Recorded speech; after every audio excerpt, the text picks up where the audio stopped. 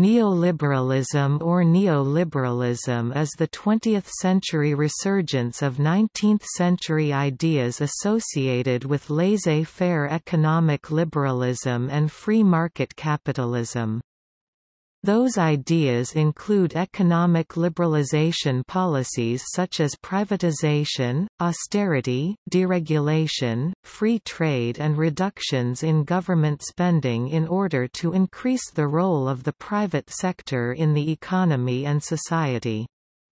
These market-based ideas and the policies they inspired constitute a paradigm shift away from the post-war Keynesian consensus which lasted from 1945 to 1980. English speakers have used the term neoliberalism since the start of the 20th century with different meanings, but it became more prevalent in its current meaning in the 1970s and 1980s, used by scholars in a wide variety of social sciences as well as by critics.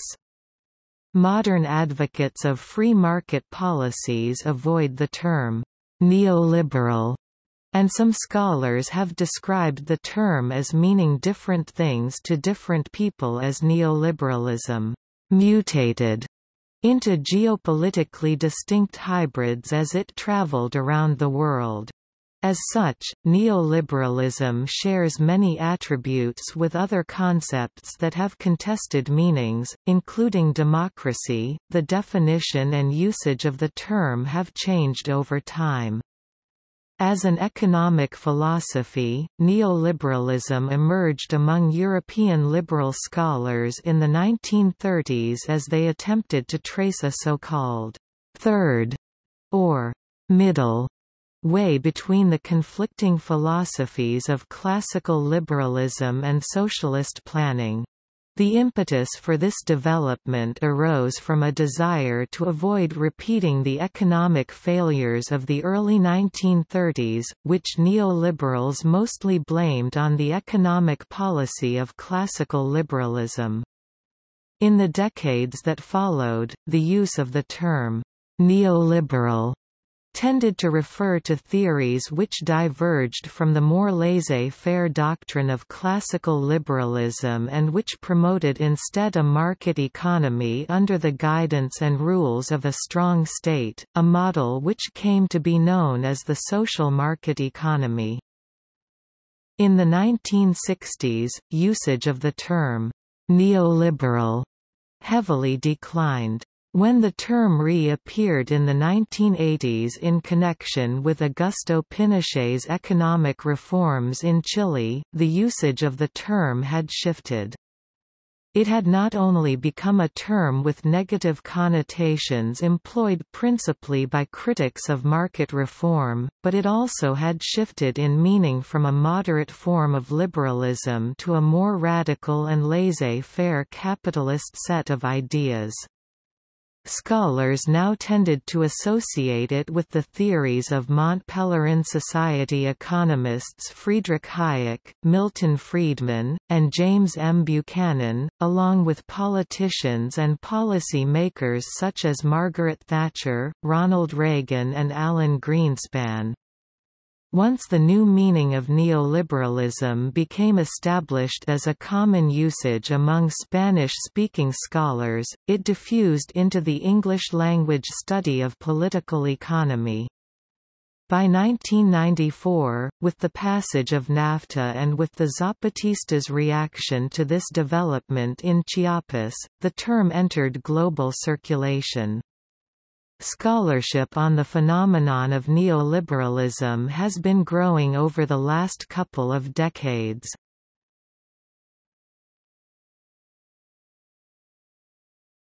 Topic: Terminology.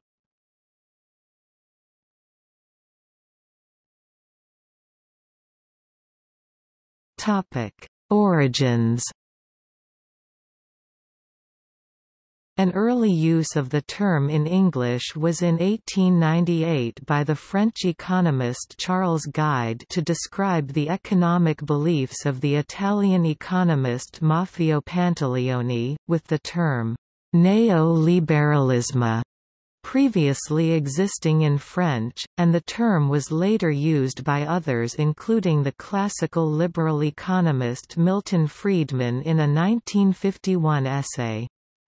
In 1938 at the colloque Walter Lippmann, the term, neoliberalism, was proposed, among other terms, and ultimately chosen to be used to describe a certain set of economic beliefs. The Colloquium defined the concept of neoliberalism as involving the priority of the price mechanism, free enterprise, the system of competition, and a strong and impartial state. To be neoliberal meant advocating a modern economic policy with state intervention. Neoliberal state interventionism brought a clash with the opposing laissez-faire camp of classical liberals, like Ludwig von Mises.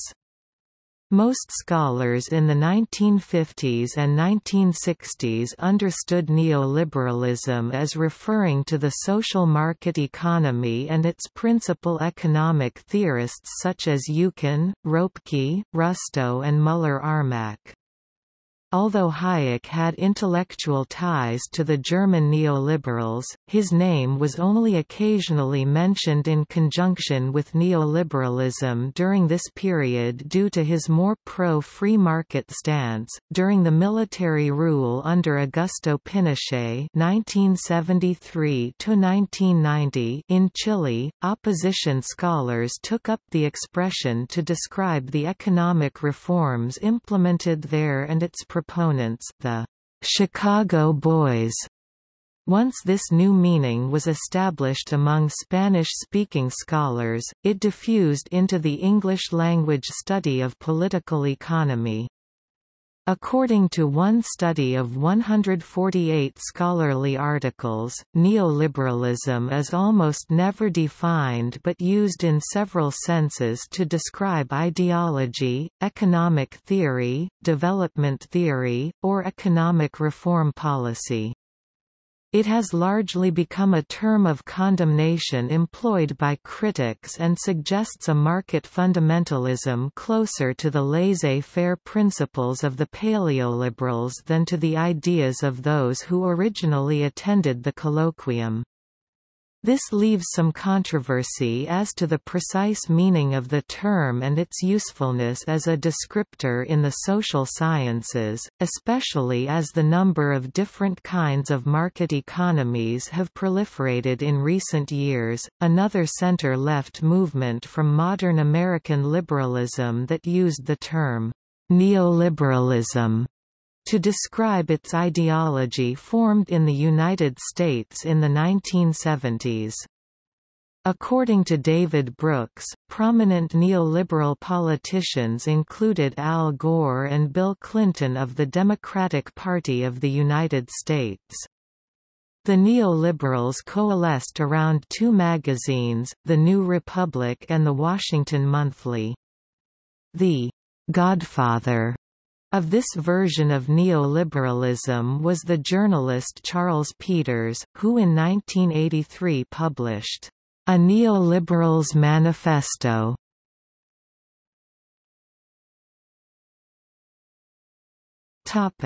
Current usage.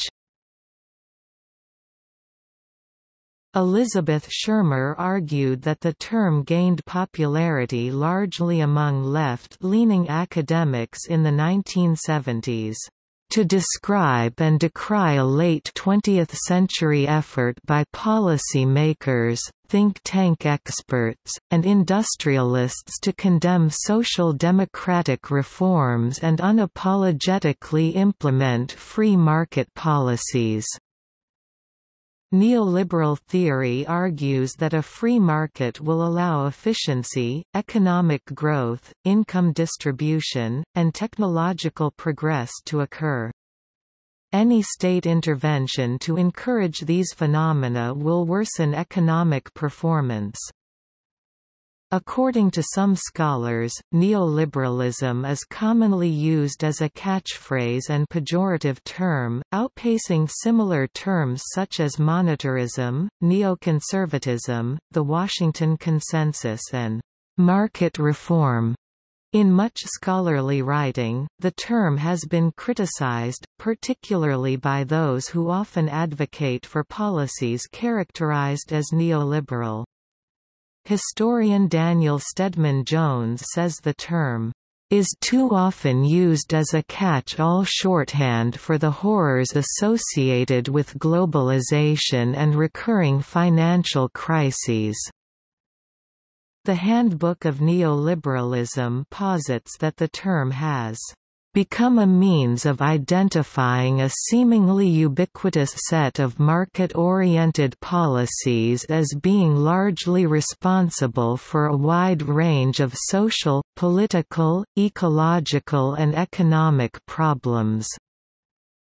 Yet the handbook argues to view the term as merely a pejorative or radical political slogan, is to reduce its capacity as an analytic frame. If neoliberalism is to serve as a way of understanding the transformation of society over the last few decades, then the concept is in need of unpacking. Currently, neoliberalism is most commonly used to refer to market-oriented reform policies such as eliminating price controls, deregulating capital markets, lowering trade barriers, and reducing state influence on the economy, especially through privatization and austerity. Other scholars note that neoliberalism is associated with the economic policies introduced by Margaret Thatcher in the United Kingdom and Ronald Reagan in the United States. There are several distinct usages of the term that can be identified. As a development model, it refers to the rejection of structuralist economics in favor of the Washington Consensus. As an ideology, it denotes a conception of freedom as an overarching social value associated with reducing state functions to those of a minimal state. As a public policy, it involves the privatization of public economic sectors or services, the deregulation of private corporations, sharp increase of government debt and reduction of spending on public works. Sociologists Fred L. Bloch and Margaret R. Summers claim there is a dispute over what to call the influence of free market ideas which have been used to justify the retrenchment of New Deal programs and policies over the last 30 years, neoliberalism, laissez-faire or free market ideology. Others such as Susan Bradley and Med Luxton assert that neoliberalism is a political philosophy which seeks to liberate the processes of capital accumulation. In contrast, Francis Fox Piven sees neoliberalism as essentially hyper-capitalism. However, Robert W. McChesney, while defining it as capitalism with the gloves off, goes on to assert that the term is largely unknown by the general public, particularly in the United States. Lester Spence uses the term to critique trends in black politics, defining neoliberalism as the general idea that society works best when the people and the institutions within it work or are shaped to work according to market principles. According to Philip Murawski, neoliberalism views the market as the greatest information processor superior to any human being. It is hence considered as the arbiter of truth. Neoliberalism is distinct from liberalism insofar as it does not advocate laissez-faire economic policy but instead is highly constructivist and advocates a strong state to bring about market-like reforms in every aspect of society. Anthropologist Jason Hickel also rejects the notion that neoliberalism necessitates the retreat of the state in favor of totally free markets, arguing that the spread of neoliberalism required substantial state intervention to establish a global free market. According to Naomi Klein, the three policy pillars of neoliberal age are privatization of the public sphere, deregulation of the corporate sector, and the lowering of income and corporate taxes, paid for with cuts to public spending.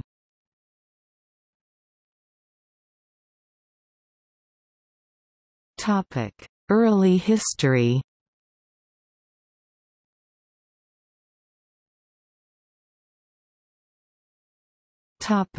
Walter Lippmann Colloquium.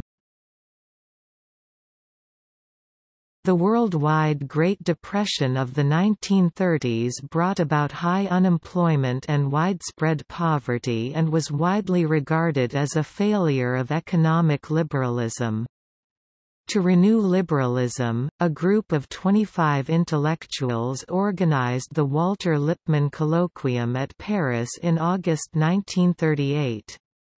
It brought together Louis Ruger, Walter Lippmann, Friedrich von Hayek, Ludwig von Mises, Wilhelm Röpke and Alexander Rustow among others. Most agreed that the liberalism of laissez-faire had failed and that a new liberalism needed to take its place with a major role for the state. Mises and Hayek refused to condemn laissez-faire, but all participants were united in their call for a new project they dubbed neoliberalism. They agreed to develop the colloquium into a permanent think tank called Centre International d'études pour la rénovation du libéralisme based in Paris. Deep disagreements in the group separated true third way neoliberals around Rustow and Lippmann on the one hand and old-school liberals around Mises and Hayek on the other. The first group wanted a strong state to supervise, while the second insisted that the only legitimate role for the state was to abolish barriers to market entry. Rustow wrote that Hayek and Mises were relics of the liberalism that caused the Great Depression. Mises denounced the other faction, complaining that ordoliberalism really meant ordo-interventionism.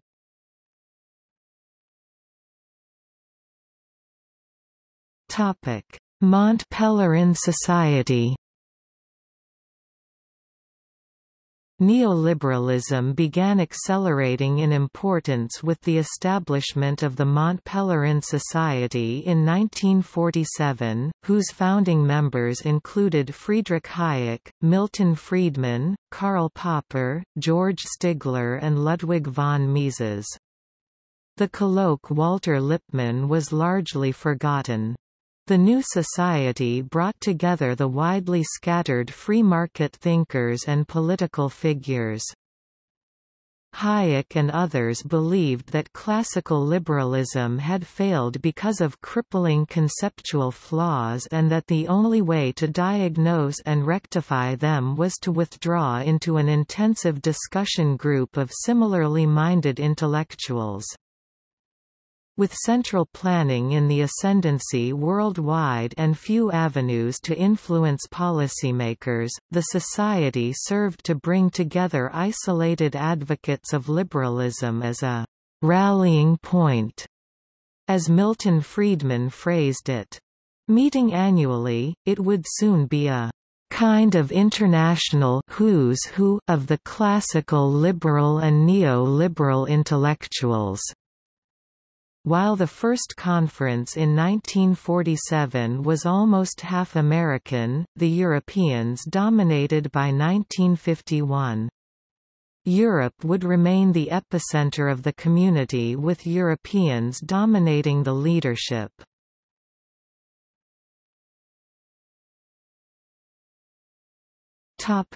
Post-World War II neo-liberal currents.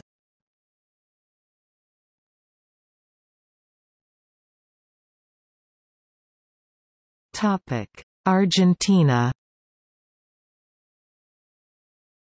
In the 1960s, Latin American intellectuals began to notice the ideas of ordoliberalism. These intellectuals often used the Spanish term neoliberalismo to refer to this school of thought.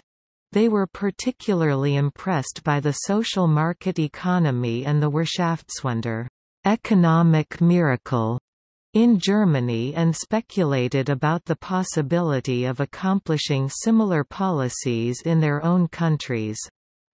Neoliberalism in 1960s meant essentially a philosophy that was more moderate than classical liberalism and favored using state policy to temper social inequality and counter a tendency toward monopoly. In 1976, the military dictatorship's economic plan led by Martínez de Hoz was the first attempt at establishing a neoliberal program in Argentina. They implemented a fiscal austerity plan, whose goal was to reduce money printing and thus inflation.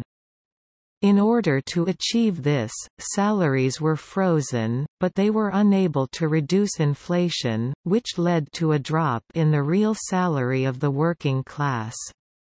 Aiming for a free market, they also decided to open the country's borders, so that foreign goods could freely enter the country.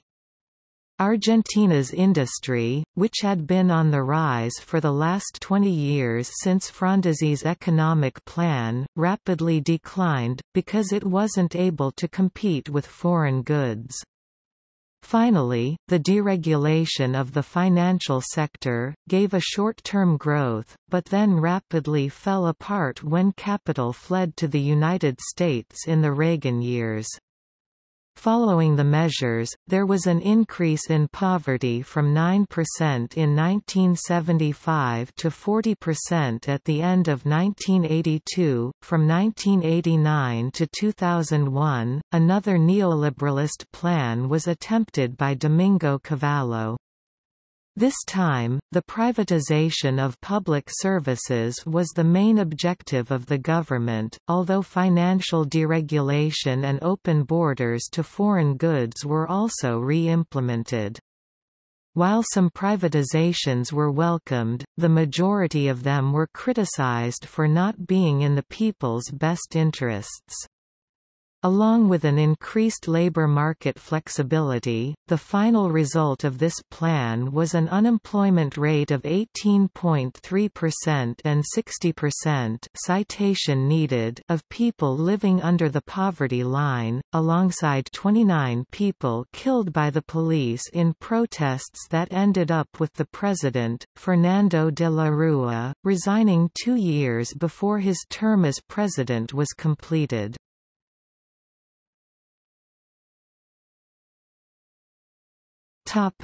Australia. In Australia, neoliberal economic policies known at the time as economic rationalism or economic fundamentalism were embraced by governments of both the Labour Party and the Liberal Party since the 1980s. The Labour governments of Bob Hawke and Paul Keating from 1983 to 1996 pursued economic liberalisation and a programme of microeconomic reform.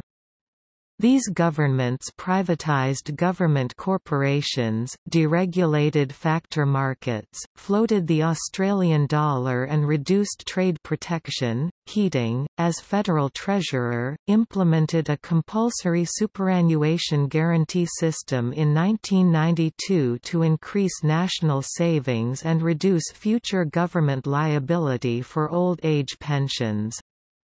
The financing of universities was deregulated, requiring students to contribute to university fees through a repayable loan system known as the Higher Education Contribution Scheme (HECS), and encouraging universities to increase income by admitting full fee-paying students, including foreign students. The admission of domestic fee-paying students to public universities was abolished in 2009 by the Rudd Labour government. Immigration to the mainland capitals by refugees had seen capital flows follow soon after, such as from war-torn Lebanon and Vietnam.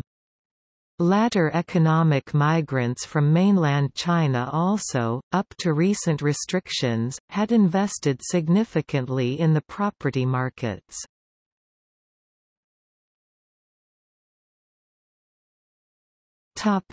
Chile. In 1955, a select group of Chilean students, later known as the Chicago Boys, were invited to the University of Chicago to pursue postgraduate studies in economics. They worked directly under Friedman and his disciple, Arnold Harberger, while also being exposed to Hayek.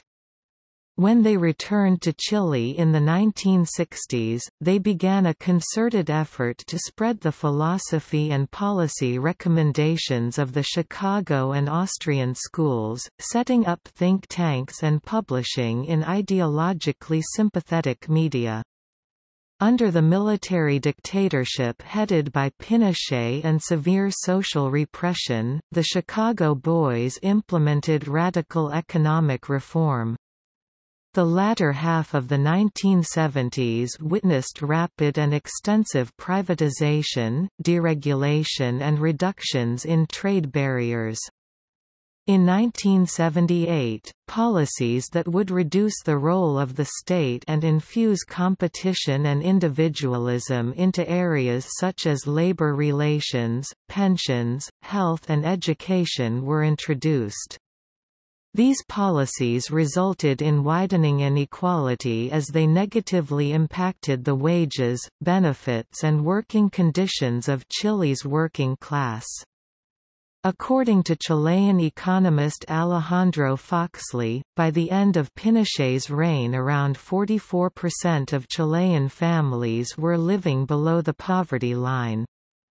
According to Klein, by the late 1980s the economy had stabilized and was growing, but around 45% of the population had fallen into poverty while the wealthiest 10% saw their incomes rise by 83%. In 1990, the military dictatorship ended. Hayek argued that increased economic freedom had put pressure on the dictatorship over time and increased political freedom. Years earlier, he argued that, "...economic control is not merely control of a sector of human life which can be separated from the rest, it is the control of the means for all our ends." The Chilean scholars Martinez and Diaz rejected this argument, pointing to the long tradition of democracy in Chile. The return of democracy required the defeat of the Pinochet regime, though it had been fundamental in saving capitalism. The essential contribution came from profound mass rebellions and finally, old party elites using old institutional mechanisms to bring back democracy.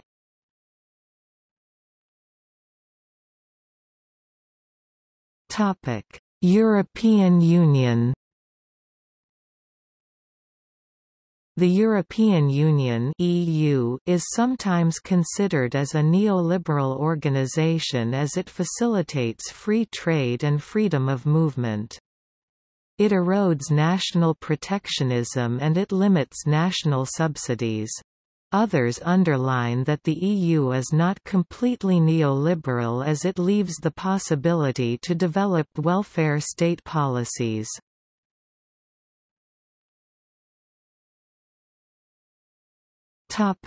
Germany. Neoliberal ideas were first implemented in West Germany.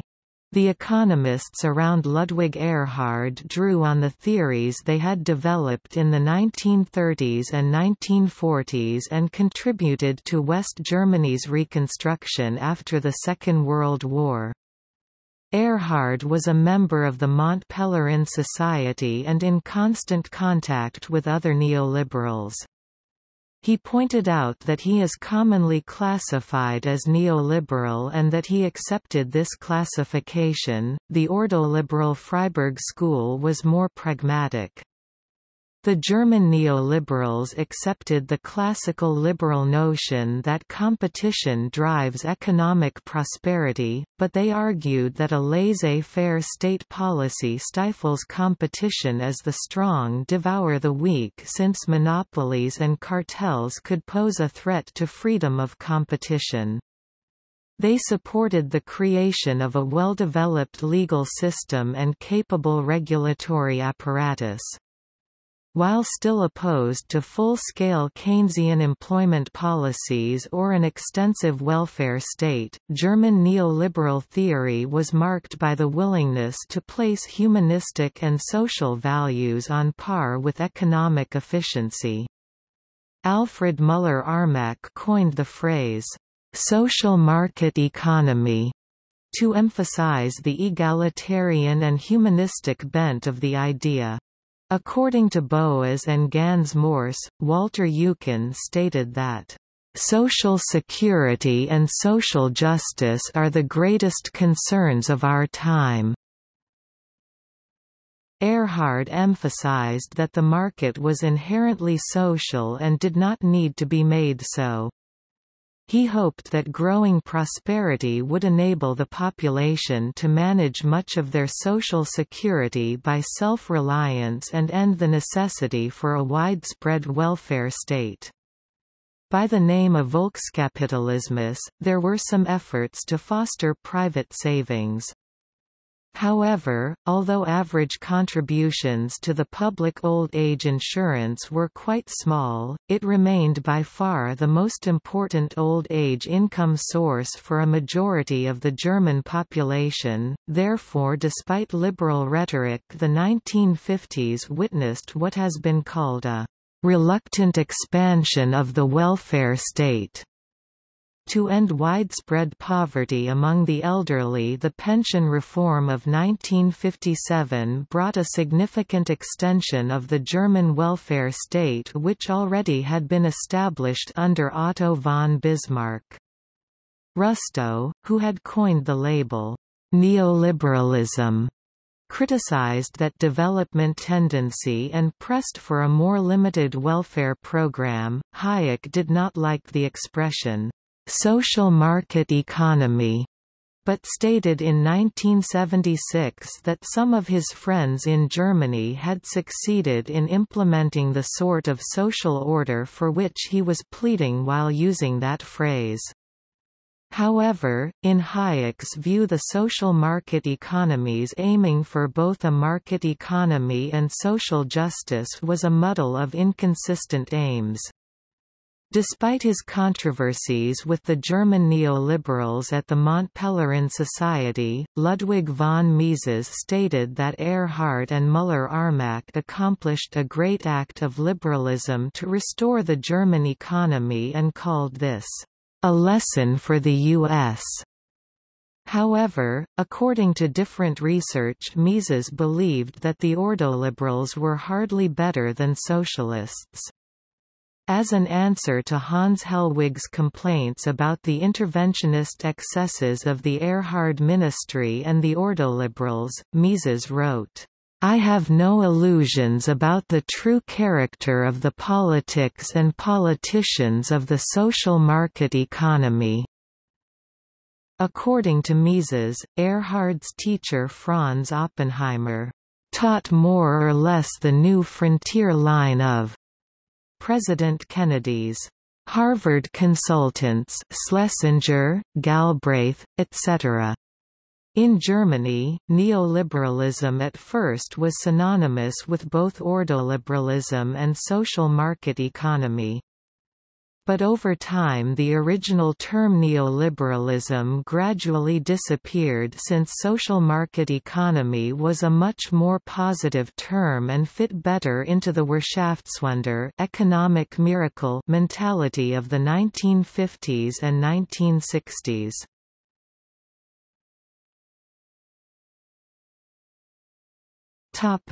Middle East.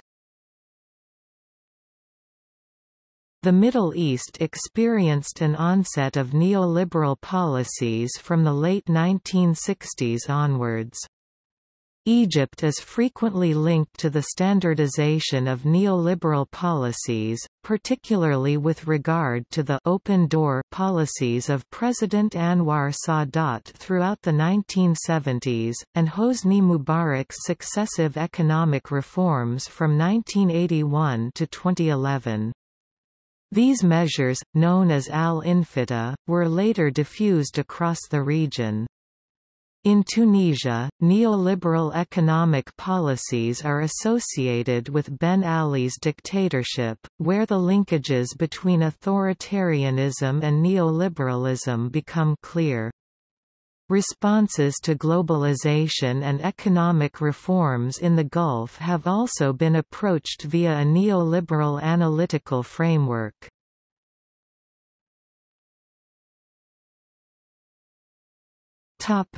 China. Following the death of Mao Zedong, Deng Xiaoping led the country through far-ranging market-centered reforms, with the slogan of Xiaokong, that combined neoliberalism with centralized authoritarianism.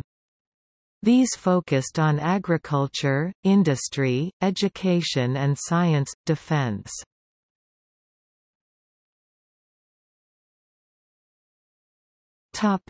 United Kingdom.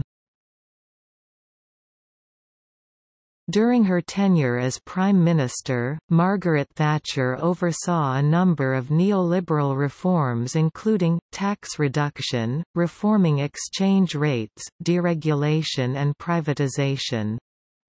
These reforms were continued and supported by her successor John Major, and although opposed by the Labour Party at the time, they were largely left unaltered when the latter returned to government in 1997. Instead, the Labour government under Tony Blair finished off a variety of uncompleted privatisation and deregulation measures. The Adam Smith Institute, a United Kingdom-based free market think tank and lobbying group formed in 1977 and a major driver of the aforementioned neoliberal reforms, officially changed its libertarian label to neoliberal in October 2016.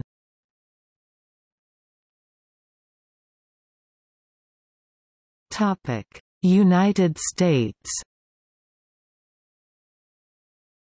David Harvey traces the rise of neoliberalism in the United States to Lewis Powell's 1971 confidential memorandum to the Chamber of Commerce. A call to arms to the business community to counter criticism of the free enterprise system, it was a significant factor in the rise of conservative organizations and think tanks which advocated for neoliberal policies, such as the Business Roundtable, the Heritage Foundation, the Cato Institute, Citizens for a Sound Economy, Accuracy in Academia and the Manhattan Institute for Policy Research. For Powell, universities were becoming an ideological battleground, and he recommended the establishment of an intellectual infrastructure to serve as a counterweight to the increasingly popular ideas of Ralph Nader and other opponents of big business. On the left, neoliberal ideas were developed and widely popularized by John Kenneth Galbraith, while the Chicago School ideas were advanced and repackaged into a progressive, leftist perspective in Lester Thoreau's influential 1980 book, The Zero-Sum Society. Early roots of neoliberalism were laid in the 1970s during the Carter administration, with deregulation of the trucking, banking and airline industries. This trend continued into the 1980s under the Reagan administration, which included tax cuts, increased defense spending, financial deregulation and trade deficit expansion. Likewise, concepts of supply-side economics, discussed by the Democrats in the 1970s, culminated in the 1980 Joint Economic Committee report, "Plugging in the Supply Side." This was picked up and advanced by the Reagan administration, with Congress following Reagan's basic proposal and cutting federal income taxes across the board by 25% in 1981. During the 1990s, the Clinton administration also embraced neoliberalism by supporting the passage of the North American Free Trade Agreement (NAFTA), continuing the deregulation of the financial sector through passage of the Commodity Futures Modernization Act and the repeal of the Glass-Steagall Act, and implementing cuts to the welfare state through passage of the Personal Responsibility and Work Opportunity Act. The neoliberalism of the Clinton administration differs from that of Reagan, as the Clinton administration purged neoliberalism of neoconservative positions on militarism, family values, opposition to multiculturalism and neglect of ecological issues. Writing in New York, journalist Jonathan Chait disputed accusations that the Democratic Party had been hijacked by neoliberals, saying that its policies have largely stayed the same since the New Deal. Instead, Chait suggested this came from arguments that presented a false dichotomy between free market economics and socialism, ignoring mixed economies. Historian Walter Scheidel says that both parties shifted to promote free market capitalism in the 1970s, with the Democratic Party being instrumental in implementing financial deregulation in the 1990s.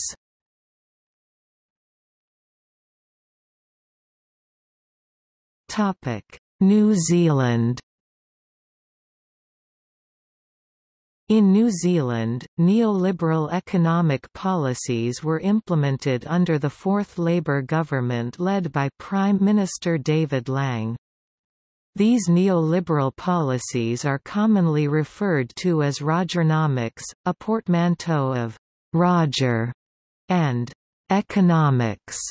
After Lang appointed Roger Douglas Minister of Finance in 1984, Lang's government had inherited a severe balance of payments crisis as a result of the deficits from the previously implemented two-year freeze on wages and prices by preceding Prime Minister Robert Muldoon, who had also stubbornly maintained an unsustainable exchange rate.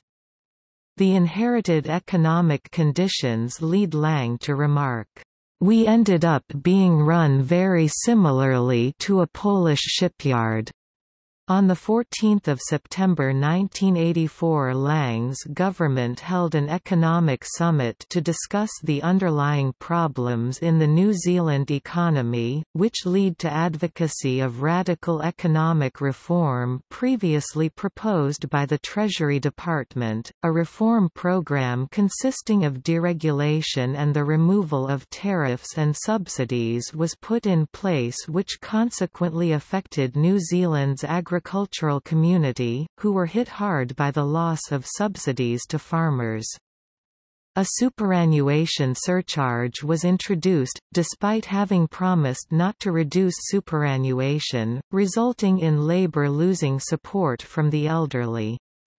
The finance markets were also deregulated, removing restrictions on interest rates, lending and foreign exchange, and in March 1985, the New Zealand dollar was floated. Subsequently, a number of government departments were converted into state-owned enterprises, which lead to great job loss: Electricity Corporation 3000, Coal Corporation 4000, Forestry Corporation 5000, New Zealand Post 8000. New Zealand became a part of a global economy. The focus in the economy shifted from the productive sector to finance as a result of zero restrictions on overseas money coming into the country. Finance capital outstripped industrial capital and subsequently, the manufacturing industry suffered approximately 76,000 job losses.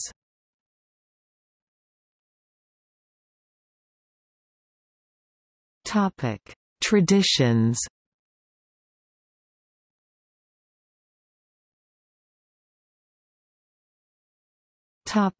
Austrian School. The Austrian School is a school of economic thought which bases its study of economic phenomena on the interpretation and analysis of the purposeful actions of individuals. It derives its name from its origin in late 19th and early 20th century Vienna with the work of Karl Menger, Eugen von Bohm-Bawerk, Friedrich von Wieser and others. In 21st-century usage by such economists as Mark Skousen, reference to the Austrian school often denotes a reference to the free market economics of Friedrich Hayek, who began his teaching in Vienna. Among the contributions of the Austrian school to economic theory are the subjective theory of value, marginalism in price theory, and the formulation of the economic calculation problem. Many theories developed by first-wave Austrian economists have been absorbed into most mainstream schools of economics. These include Karl Menger's theories on marginal utility, Friedrich von Wieser's theories on opportunity cost, and Eugen von Bohm-Bawerk's theories on time preference, as well as Menger and Bohm-Bawerk's criticisms of Marxian economics. The Austrian school follows an approach, termed methodological individualism, a version of which was codified by Ludwig von Mises and termed praxeology in his book published in English as Human Action in 1949. The former Federal Reserve Chairman Alan Greenspan, speaking of the originators of the school, said in 2000 that the Austrian school have reached far into the future from when most of them practiced and have had a profound and, in my judgment, probably an irreversible effect on how most mainstream economists think in this country. In 1987, Nobel laureate James M. Buchanan told an interviewer, "I have no objections to being called an Austrian. Hayek and Mises might consider me an Austrian, but surely some of the others would not." Republican Congressman Ron Paul stated that he adheres to Austrian school economics and has authored 6 books which refer to the subject. Paul's former economic advisor, investment dealer Peter Schiff, also calls himself an adherent of the Austrian school. Jim Rogers, investor and financial commentator, also considers himself of the Austrian School of Economics. Chinese economist Zhang Weiying, who is known in China for his advocacy of free market reforms, supports some Austrian theories such as the Austrian theory of the business cycle.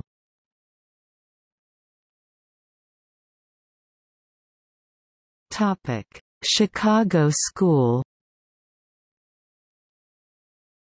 The Chicago School of Economics describes a neoclassical school of thought within the academic community of economists, with a strong focus around the faculty of University of Chicago. Chicago macroeconomic theory rejected Keynesianism in favor of monetarism until the mid-1970s, when it turned to new classical macroeconomics heavily based on the concept of rational expectations. The school is strongly associated with economists such as Milton Friedman, George Stigler, Ronald Coase and Gary Becker. In the 21st century, economists such as Mark Skousen refer to Friedrich Hayek as a key economist who influenced this school in the 20th century, having started his career in Vienna and the Austrian School of Economics. The school emphasizes non-intervention from government and generally rejects regulation in markets as inefficient, with the exception of central bank regulation of the money supply, i.e. monetarism. Although the school's association with neoliberalism is sometimes resisted by its proponents, its emphasis on reduced government intervention in the economy and a laissez-faire ideology have brought about an affiliation between the Chicago School and neoliberal economics.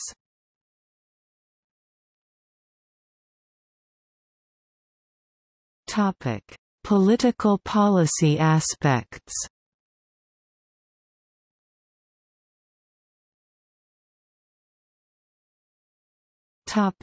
Political freedom.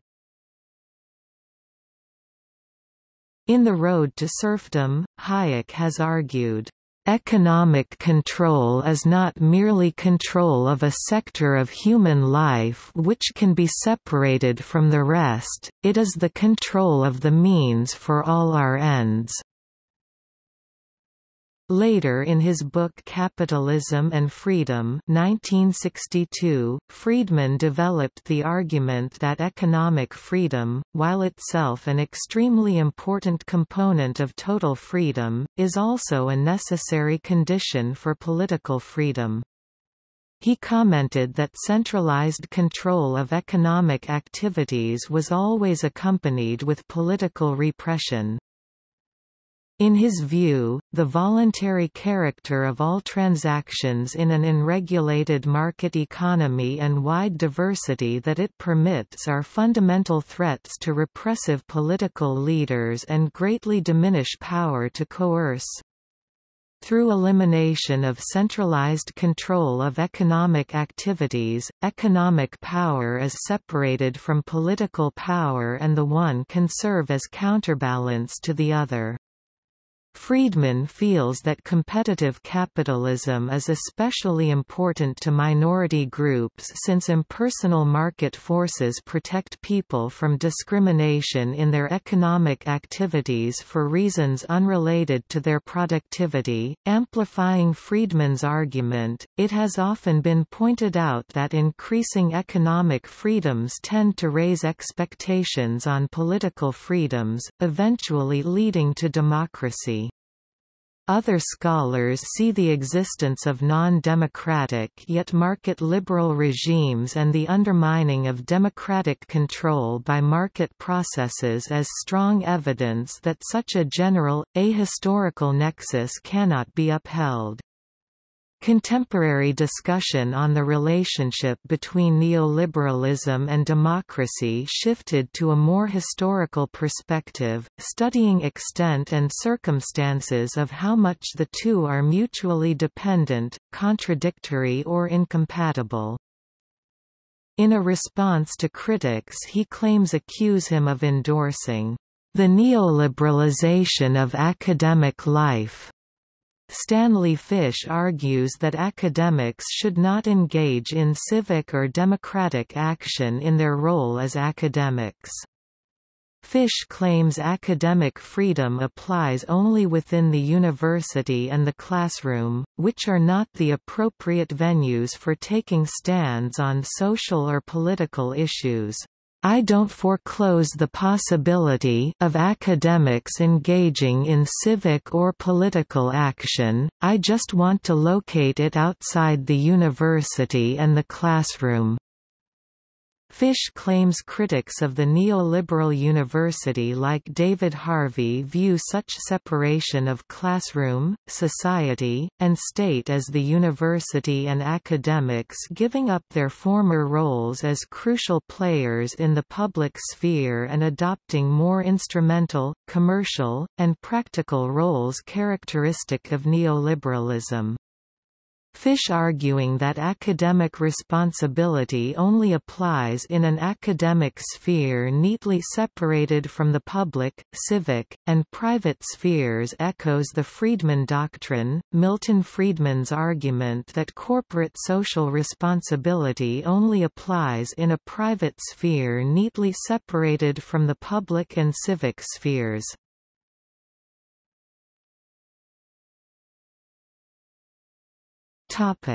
Criticism. Neoliberalism has its share of criticism in both left-wing politics and right-wing politics. Many activists and academics alike have criticized neoliberalism too. Thomas Marois and Lucia Pradella posit that the impact of the global 2008–2009 crisis has given rise to new scholarship that criticizes neoliberalism and also seeks policy alternatives.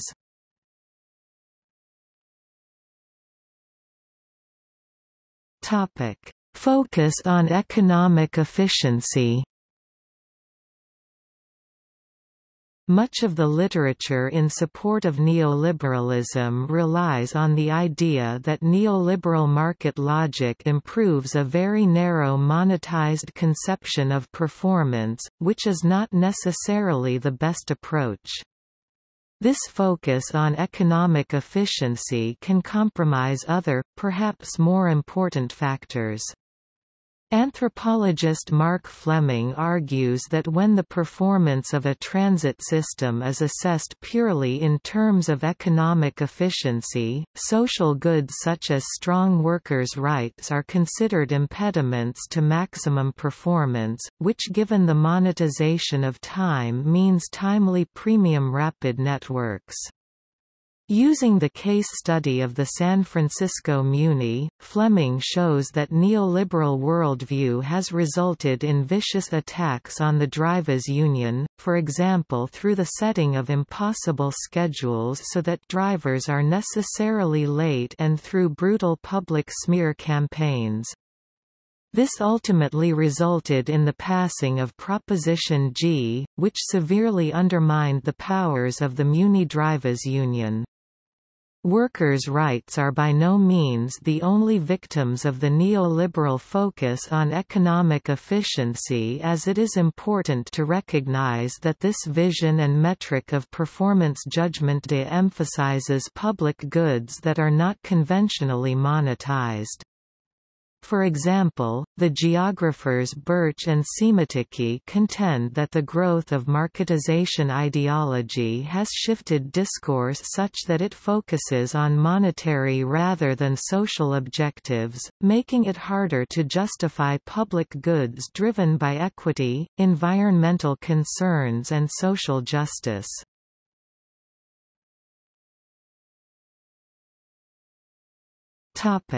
Class project. David Harvey described neoliberalism as a class project, designed to impose class on society through liberalism. Economists Gérard Duménil and Dominique Lévy posit that the restoration and increase of the power, income, and wealth of the upper classes are the primary objectives of the neoliberal agenda. Economist David M. Kotz contends that neoliberalism is based on the thorough domination of labor by capital. The emergence of the precariat, a new class facing acute socio-economic insecurity and alienation, has been attributed to the globalization of neoliberalism. In the United States alone, the neoliberal transformation of industrial relations, which gutted unions and increased the power of employers to exert performance pressure on employees, and increased precarity, i.e., job insecurity, layoffs, toxic cultures, long hours, etc., that came with it could be responsible for as many as 120,000 excess deaths per year. Sociologist Thomas Volschow argues that the imposition of neoliberalism in the United States arose from a conscious political mobilization by capitalist elites in the 1970s who faced two self-described crises, the legitimacy of capitalism and a falling rate of profitability in industry. Various neoliberal ideologies such as monetarism and supply-side economics had been long advanced by elites, translated into policies by the Reagan administration and ultimately resulted in less governmental regulation and a shift from a tax-financed state to a debt-financed one. While the profitability of industry and the rate of economic growth never recovered to the heyday of the 1960s, the political and economic power of Wall Street and finance capital vastly increased due to the debt financing of the state. Several scholars have linked the issue of mass incarceration of the poor in the United States with the rise of neoliberalism. Sociologist Loïc Wacquant argues that neoliberal policy for dealing with social instability among economically marginalized populations following the implementation of other neoliberal policies, which have allowed for the retrenchment of the social welfare state and the rise of punitive workfare and have increased gentrification of urban areas, privatization of public functions, the shrinking of collective protections for the working class via economic deregulation and the rise of underpaid, precarious wage labor, is the criminalization of poverty and mass incarceration. By contrast, it is extremely lenient in dealing with those in the upper echelons of society, in particular when it comes to economic crimes of the privileged classes and corporations such as fraud, embezzlement, insider trading, credit and insurance fraud, money laundering and violation of commerce and labor codes. According to Wacquant, neoliberalism does not shrink government, but instead sets up a «centaur state» with little governmental oversight for those at the top and strict control of those at the bottom. In expanding upon Wacquant's thesis, sociologist and political economist John L. Campbell of Dartmouth College suggests that through privatization, the prison system exemplifies the centaur state. On the one hand, it punishes the lower class, which populates the prisons; on the other hand, it profits the upper class, which owns the prisons, and it employs the middle class, which runs them. In addition, he says the prison system benefits corporations through outsourcing as the inmates are slowly becoming a source of low-wage labor for some U.S. corporations. Both through privatization and outsourcing, Campbell argues, the penal state reflects neoliberalism. Campbell also argues that while neoliberalism in the United States established a penal state for the poor, it also put into place a debtor state for the middle class and that both have had perverse effects on their respective targets, increasing rates of incarceration among the lower class and increasing rates of indebtedness, and recently home foreclosure among the middle class. David McNally, professor of political science at York University, argues that while expenditures on social welfare programs have been cut, expenditures on prison construction have increased significantly during the neoliberal era, with California having the largest prison building program in the history of the world.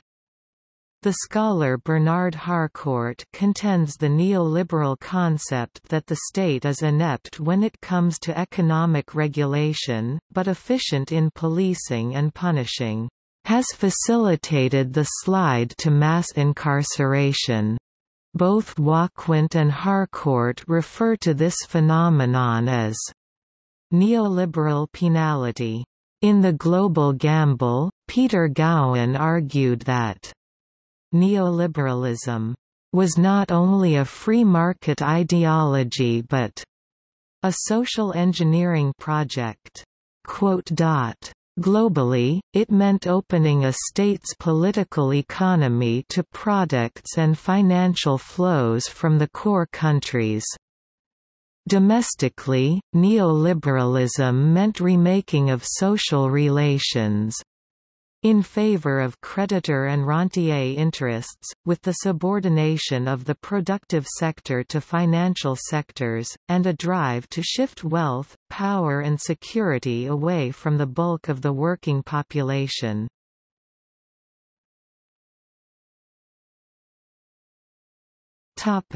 Global health. The effect of neoliberalism on global health, particularly the aspect of international aid, involves key players such as non-governmental organizations (NGOs), the International Monetary Fund (IMF), and the World Bank.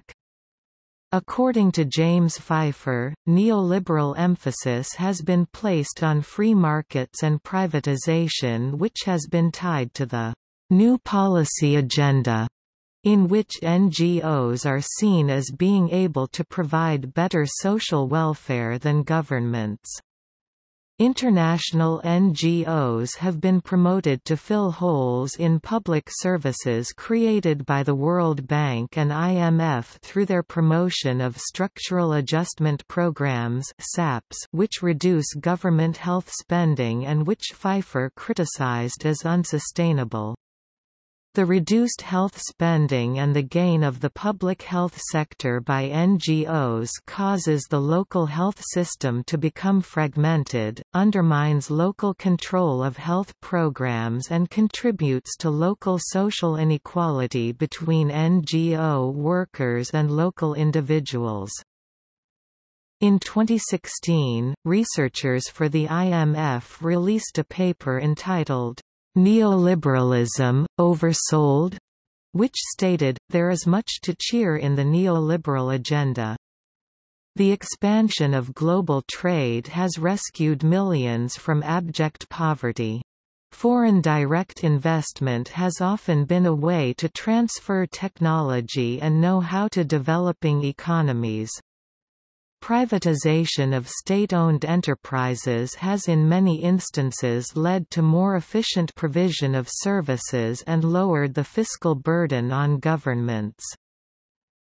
However, it was also critical of some neoliberal policies, such as freedom of capital and fiscal consolidation for increasing inequality, in turn jeopardizing durable expansion. The authors also note that some neoliberal policies are to blame for financial crises around the world growing bigger and more damaging. The report contends the implementation of neoliberal policies by economic and political elites has led to three disquieting conclusions. The benefits in terms of increased growth seem fairly difficult to establish when looking at a broad group of countries. The costs in terms of increased inequality are prominent. Such costs epitomize the trade-off between the growth and equity effects of some aspects of the neoliberal agenda.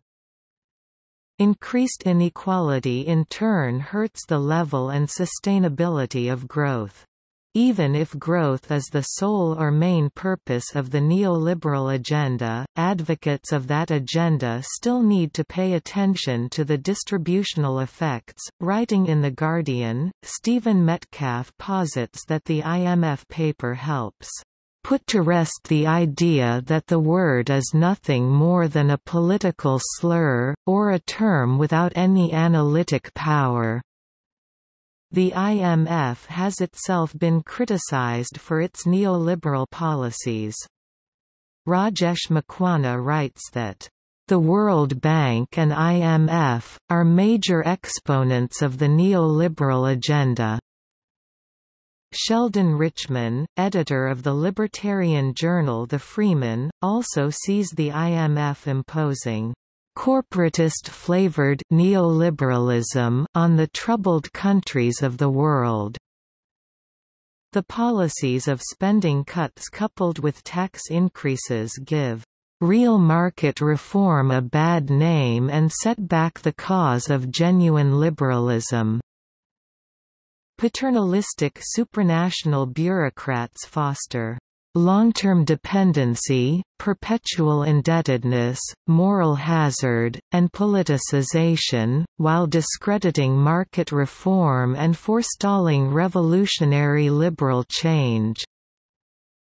Roden wrote that the IMF's monetarist approach towards prioritizing price stability, low inflation, and fiscal restraint, low budget deficits, was unnecessarily restrictive and has prevented developing countries from scaling up long-term investment in public health infrastructure, resulting in chronically underfunded public health systems, demoralizing working conditions that have fueled a brain drain of medical personnel and the undermining of public health and the fight against HIV/AIDS in developing countries. The implementation of neoliberal policies and the acceptance of neoliberal economic theories in the 1970s are seen by some academics as the root of financialization, with the financial crisis of 2007–2008 as one of the ultimate results.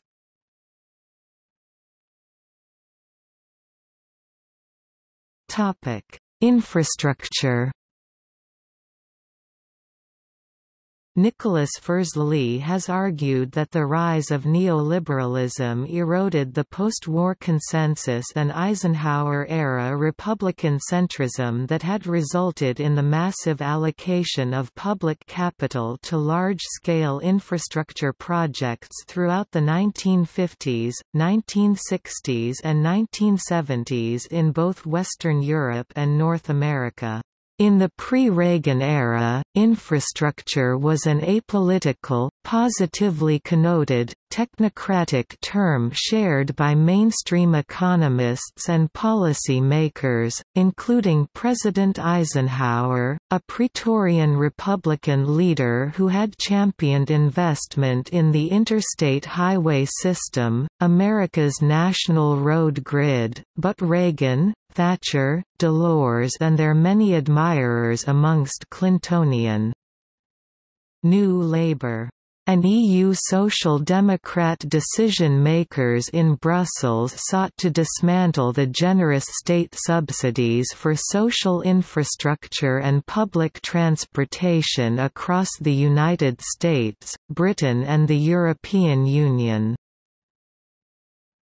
Following Brexit, the 2016 United States presidential election and the progressive emergence of a new kind of self-seeking capitalism, Trumponomics, moving away to some extent from the neoliberal orthodoxies of the past. There is speculation that the United States, Britain, and other advanced economies may see increases in infrastructure investment, with the victory of Donald J. Trump on November 8, 2016. The neoliberal neoconservative policy consensus that had crystallized in 1979–1980, Deng Xiaoping's visit to the United States, election of Reagan and Thatcher, finally came to an end. The deliberate neglect of America's creaking infrastructure assets, notably public transportation and water sanitation, from the early 1980s on eventually fueled a widespread popular discontent that came back to haunt both Hillary Clinton and the Republican establishment. Donald Trump was quick to seize on the issue to make a broader slap against the laissez-faire complacency of the federal government. Others such as Catherine Rottenberg do not see Trump's victory as an end to neoliberalism, but rather a new phase of it.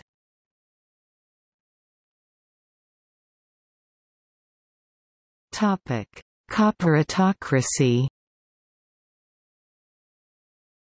Mark Arthur has written that the influence of neoliberalism has given rise to an anti-corporatist movement in opposition to it. This anti-corporatist movement is articulated around the need to reclaim the power that corporations and global institutions have stripped governments of. He says that Adam Smith's rules for mindful markets served as a basis for the anti-corporate movement, following government's failure to restrain corporations from hurting or disturbing the happiness of the neighbor. Smith.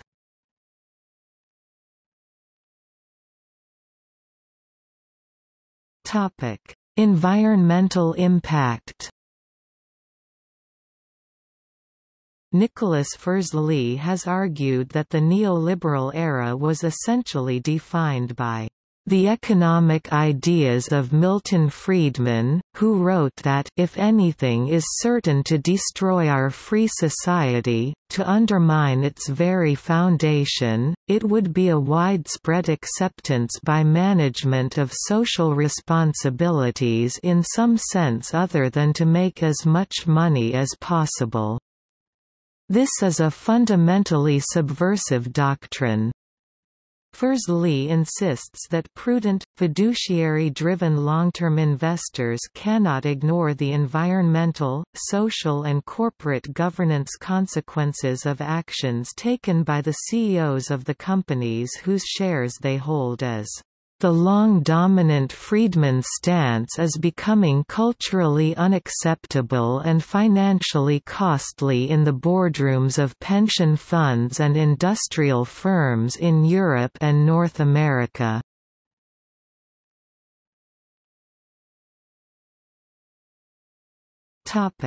Political opposition.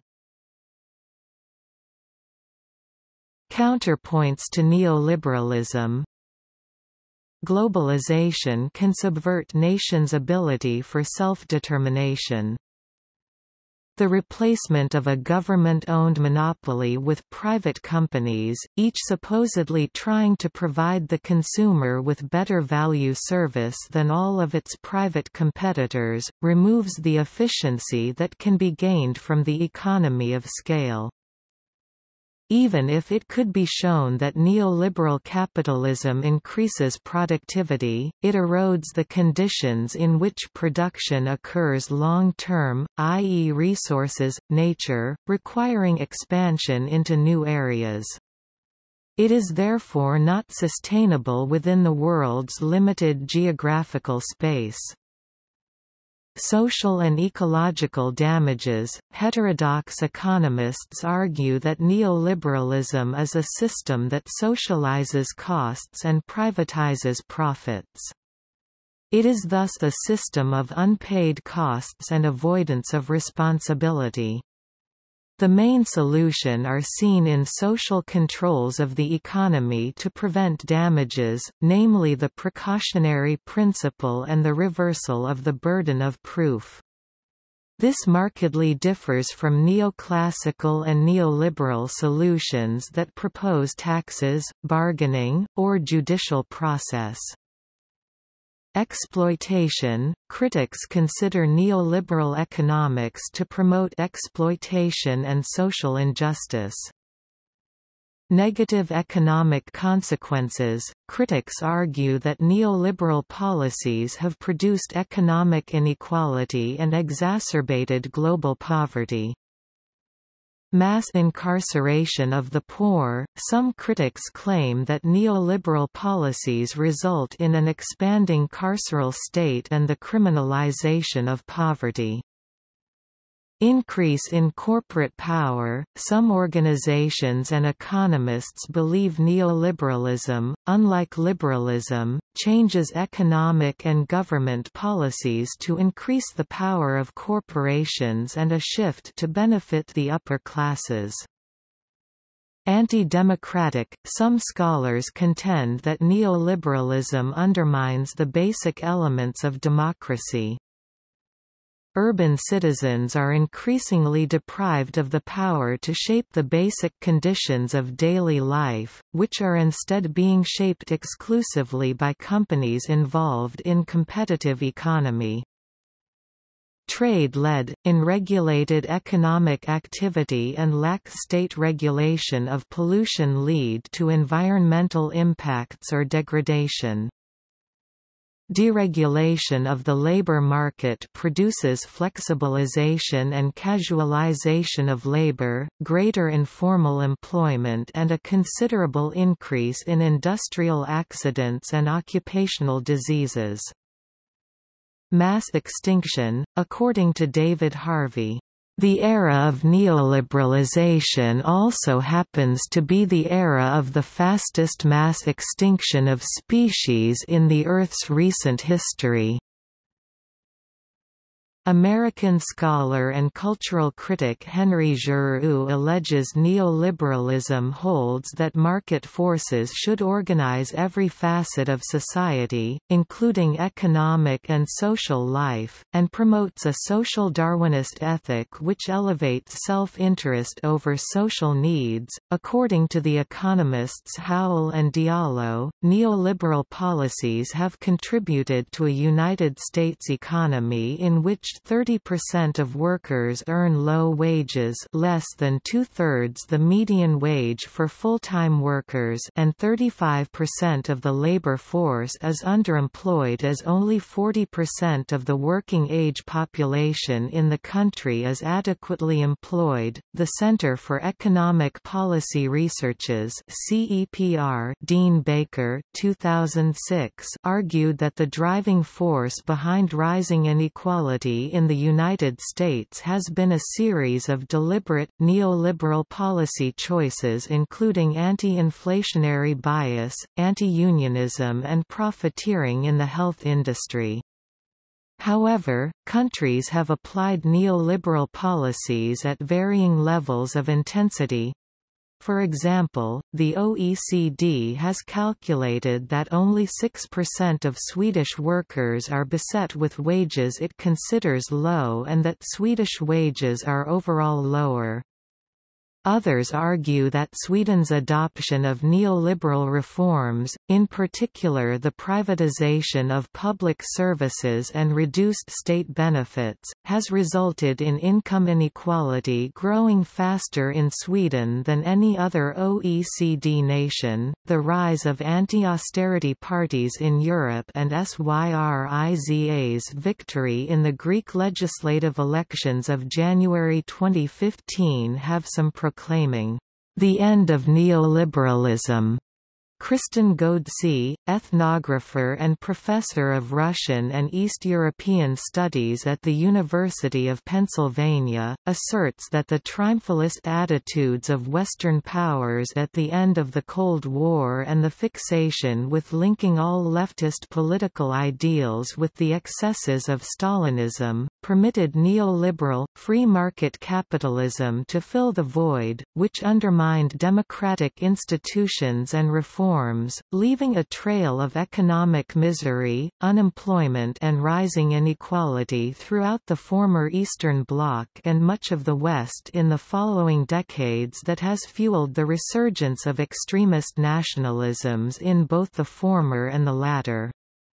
In addition, her research shows that widespread discontent with neoliberal capitalism has also led to a «red nostalgia» in much of the former Communist bloc, noting that the political freedoms that came with democracy were packaged with the worst type of unregulated, free-market capitalism, which completely destabilized the rhythms of everyday life and brought crime, corruption and chaos where there had once been a comfortable predictability. Ruth J. Blakely, professor of politics and international relations at the University of Sheffield, accuses the United States and its allies of fomenting state terrorism and mass killings during the Cold War as a means to buttress and promote the expansion of capitalism and neoliberalism in the developing world. As an example of this, Blakely says the case of Indonesia demonstrates that the US and Great Britain put the interests of capitalist elites over the human rights of hundreds of thousands of Indonesians by supporting the Indonesian army as it waged a campaign of mass killings which resulted in the wholesale annihilation of the Communist Party of Indonesia and its civilian supporters. Historian Bradley R. Simpson posits that this campaign of mass killings was an essential building block of the neoliberal policies that the West would attempt to impose on Indonesia after Sukarno's ouster.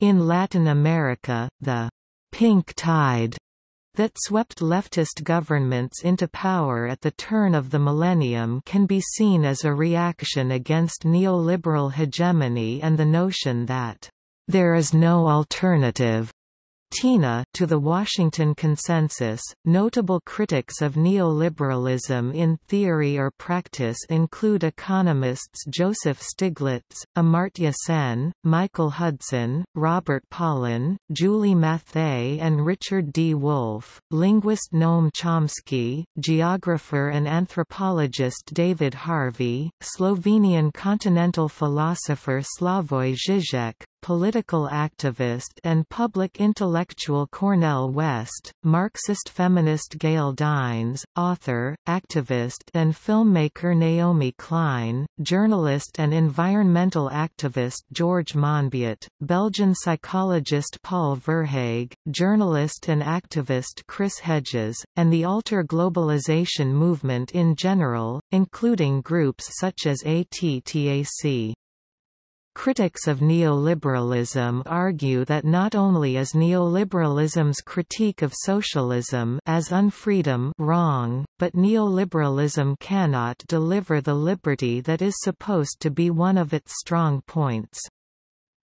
In protest against neoliberal globalization, South Korean farmer and former president of the Korean Advanced Farmers Federation Lee Kyung-hae committed suicide by stabbing himself in the heart during a meeting of the WTO in Cancun, Mexico in 2003.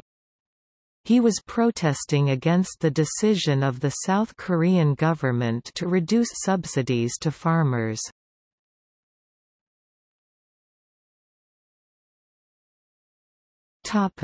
See also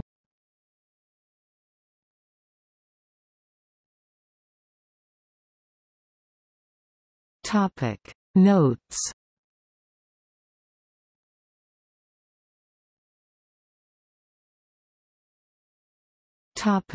Further reading. External links. What is neoliberalism? Dag Einar Thorsen. University of Oslo. The Last Development Crusade. Monetarism. The New School's Economics Department's History of Economic Thought website. Identities, How Governed, Who Pays? Neoliberalism and the State. John Shields and Brian Evans. Ryerson University. Toronto. The Essence of Neoliberalism. Pierre Bourdieu. A Look at Argentina's 2001 Economic Rebellion video report by Democracy Now! What is neoliberalism? A brief definition for activists. Corpwatch. The Scorecard on Development, 1960–2010, Closing the Gap, Center for Economic and Policy Research Report, April 2011. The Crisis of Neoliberalism interview with economist Gérard Duménil on The Real News, Henry Giroux on Resisting the Neoliberal Revolution. Moyers & Company. February 21, 2014. Neoliberalism, The Revolution in Reverse. The Baffler. January 2014. Neoliberalism is Creating Loneliness. That's What's Wrenching Society Apart. George Monbiot. The Guardian. October 12, 2016. The Rise of Jeremy Corbyn and the Death Throes of Neoliberalism. Pankaj Mishra for The New York Times Magazine.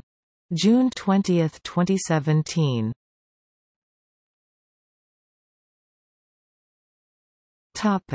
Online lectures.